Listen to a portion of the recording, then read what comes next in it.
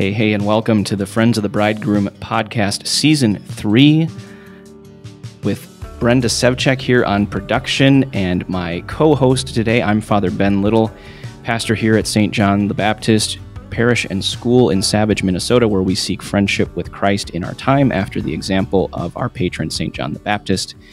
Friendship with Christ means rejoicing to hear his voice, to follow him, to be near him.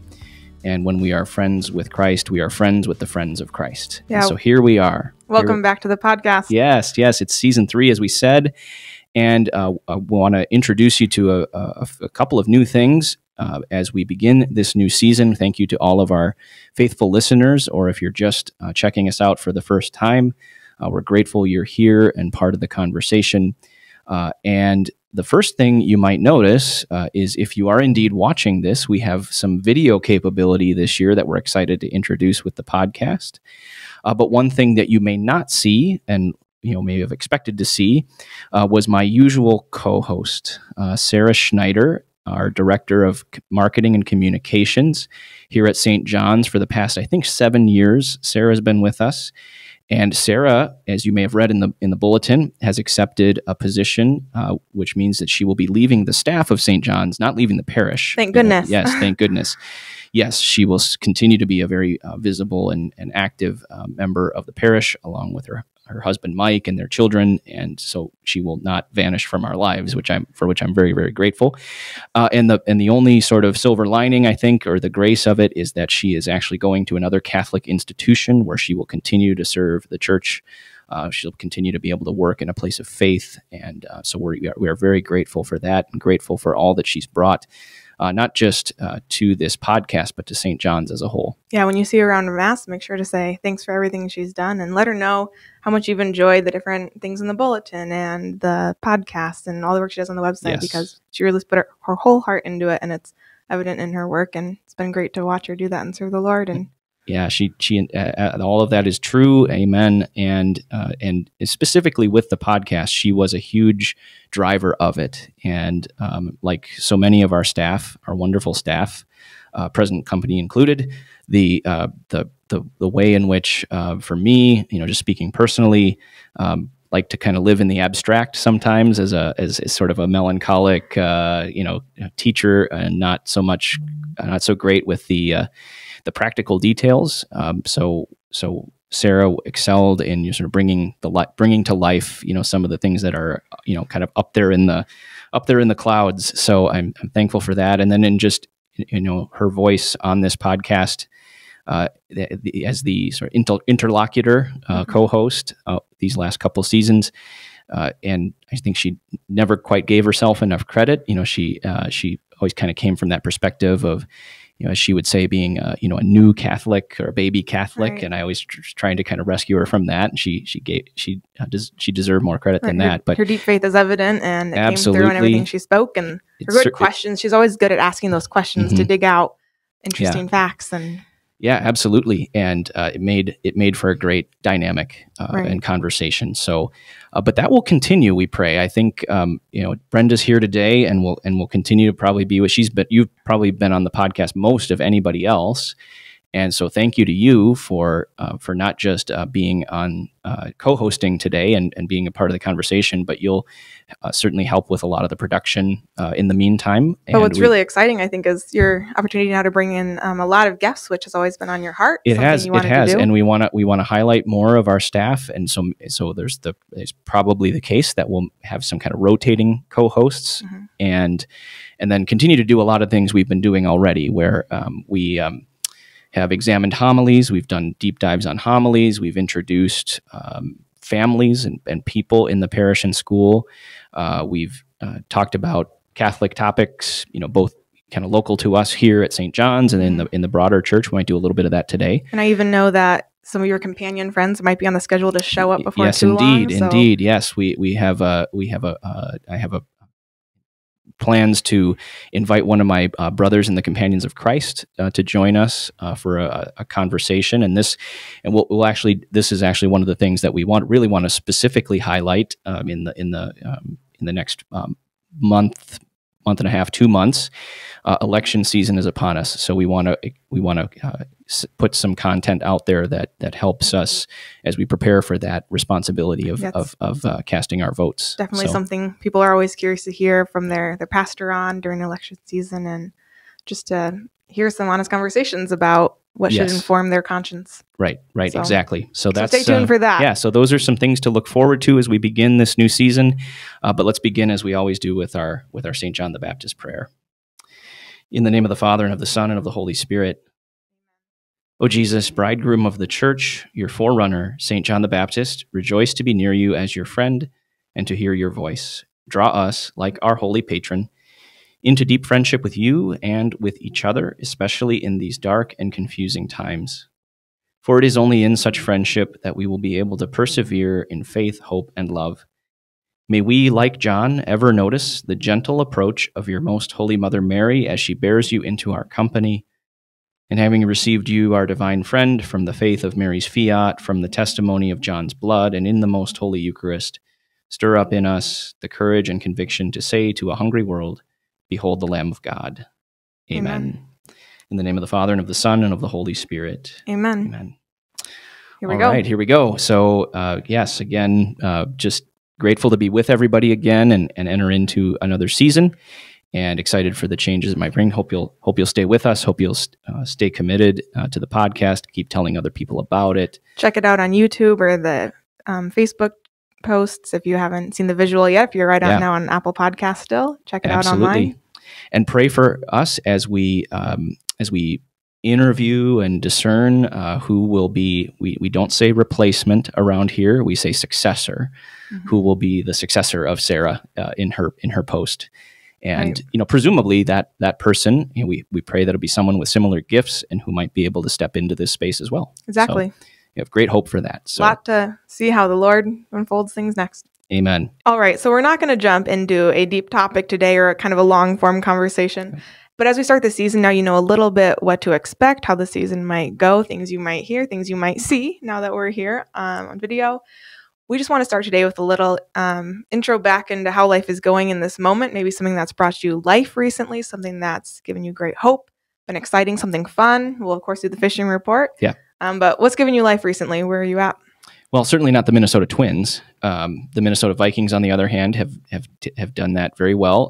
But in more serious things, I had the opportunity, as many people know, to travel to Boston recently to be present at the ordination of my dear friend, now Deacon Tommy Hine, as he's the youngest permanent deacon in the Archdiocese of Boston, and to be present for to vest him in his stole and dalmatic, along with his wonderful wife, my friend Nancy. And also to be in the presence. It was really beautiful to be in the presence of Cardinal Sean O'Malley, who's the outgoing Archbishop of Boston, who's one of the church leaders I admire the most. And to hear him preach, to see him as after 21 years appointed by John Paul II in 2003, and has served a long time. So that was really uplifting. Certainly, Community Fest, the blessing, the presence of Archbishop Hebda. For the blessing of our new sanctuary art and the confessional and the school office. And so lots of good things happening. And if you were friends with him for a while, if he's out in Boston, you're in Minnesota, how did you guys meet? Where are you friends from? So we were college roommates. Wow. So at the end of my freshman year at the University of Dallas, I had kind of tangentially gotten to know Tommy. And then I was getting ready to be roommates with another classmate, but then he was not able to be my roommate for various reasons, and so I was kind of scrambling to find a roommate, and then it turned out Tommy was as well. And so we said we didn't know each other that well. We've had some friend, kind of acquaintance and friendship, and said, "Oh, what the heck? We'll just try it," and it worked out as you can tell. So we were roommates and have been close friends, ever since then. Much of his family. And I'm the godfather to his older son, Damien, as we record this on the feast of Saints Cosmas and Damien. So Damien Hine, happy feast day, buddy. And was that the first time you had vested someone at an ordination? Second time. The other person I vested is my friend, Father Luke Marquard. Father Luke is a pastor at St. Joseph's in West St. Paul. And so maybe a future podcast guest. He'd be great. He'd be a great conversationalist. So yeah, that's just a huge honor and to be present in that way. And did you get to see anything else in Boston while you were there? That'd be kind of fun. I did get to see Game 2 of the doubleheader at Fenway Park, where the Twins got crushed for the second time in a day by the Red Sox, and but a number of other things. Visited some churches, saw some other friends. So just a really blessed time there, right. And but happy to be back. That's awesome. How about you, Brenda? I know you've been traveling a little bit too, so people might want to know. Just came back yesterday from a little pilgrimage with some friends to France and Ireland. So we got to see different Marian apparition sites. We saw Knock in Ireland, traveled over to France and went to Lourdes, and then we went up to Paris and saw the miraculous medal there, that apparition. Traveled over to Lisieux for a day, and then spent an evening in Sacré-Cœur overnight doing adoration. So wonderful. A great trip, and I know all those places mean a lot to you and your spiritual life. And it's, I think it's good. It's so good that people, that their director of music is reading the music, reading the score of the saints, so to speak, and listening to Our Lady. So we excited to be there. And I'm congratulations just, on that consoled and once again deeper knowledge of the Lord's love and that He loves each of you as well and wants that for everybody. So hopefully this can, through this podcast, draw more people into Christ and His love and the love of His Blessed Mother, because without that, it's hard. It is hard, and that's our hope. And we know that he can do that.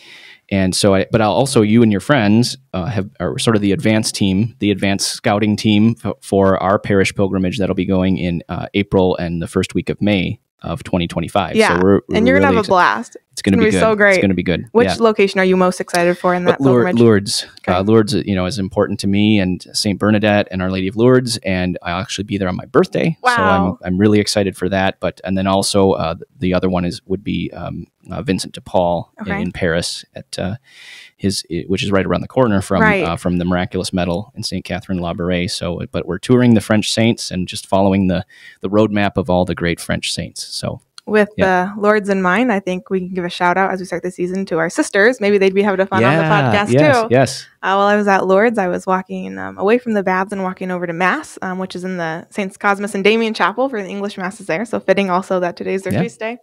But walking across the square, which is where the Rosary procession ends each night, and I saw someone who looked very familiar. And I looked and I put my hands on my knees and I said, "Sister Emmy, is that you?" And it was indeed Sister Emmy from Pro Ecclesia Sancta. And how funny, I just seen her here in my office like 2 or 3 weeks before and had no idea she would also be in France and let alone be at Lourdes. And it was... She might not have known either, right? No, she said she was over in Spain for some vows that were happening over there with their sisters who were in Spain. And they had some time, so they popped up to France, it sounds like, for a little bit. And it was just a great grace and a great joy, and reminded of the universality of the church and how it's so big, but also it's so united in Christ and our Blessed Mother that, we're all there together. So that was a great grace. So thanks to the sisters for who you are and all you do for the church. Yes, I echo that. Thank you, sisters. And that's another point of connection we have with the sisters. Our Lady of Lourdes is very important to them. And then what a great sort of manifestation of the whole idea of friendship with Christ. That the friends of the bridegroom tend to run into each other, run in the same circles, and love the same people, love the same things. In a way, it was a unexpected meeting, but then in another way, it's totally expected. It's totally foreseeable that you'd run into someone in a holy place like that. So thank you for sharing that, and that lifted up my heart for sure. Nice. So with that, I will go into the fishing report. Yeah. Maybe. So fishing's been pretty good. I've been getting out on my Mondays and caught some good fish this summer since we've last recorded. But this Saturday, actually, as we record this, I will be doing something I've never done before. Okay. And actually taking a day off to do it, which I was very hesitant to do, but just thought it would be a great thing to try, and hopefully do some evangelization along the way. Great. I'm going to be in a fishing tournament. Oh, wow. Is that local? Is that around here? It is local. So shout out to Clearwater's Outfitting in Clearwater, Minnesota, which is where I bought my fishing kayak 4 years ago. And they run shuttles, and this is one of my favorite places to fish. They run shuttles on the Mississippi River between St. Cloud and Clearwater. Oh, you go there? I go there a lot. I go there a lot, and I've got some priest friends who have kind of started to come along, and we love it. Because it's a top 10 rated a top 10 smallmouth bass fishery in the country. That's great. And so every year they have what they call the Bronzeback Classic, which is a smallmouth bass tournament. And so I'm going to try it this year. I think there's probably close to 50 anglers who are registered for it. And the way it works is you go out in you have to fish from a kayak. And what you do is you try to catch your 3 biggest fish. And so it's a catch photo release tournament. So you actually take a picture of the fish on a measuring board in your kayak and then release it. And there's a little identifier badge that you get in the photo, and then you upload it to an app. Okay. Which and so you just keep uploading pictures of fish with their length, and it'll automatically cull your smallest fish. Okay. And so you try to just accumulate your 3 biggest fish. How long do you have to catch the fish? I think it's about 7 hours. Oh, that's kind of a long time. So and then after everybody gets off the river, and then there's food and fellowship, and then you can actually win a kayak. So my hope is, if I don't think I'll win, but if I were to win, it's certainly possible. That maybe I'd have a brand new fishing kayak that maybe I could auction off for St. John's. So because I like my kayak, I don't need another one. But for now, great. As you go out, as always, to make a catch of souls for the kingdom, wish everyone tight lines. Thanks for listening, and St. John the Baptist, pray for us. Hello, this is Archbishop Bernard Hebda. Thank you for listening to the Friends of the Bridegroom podcast.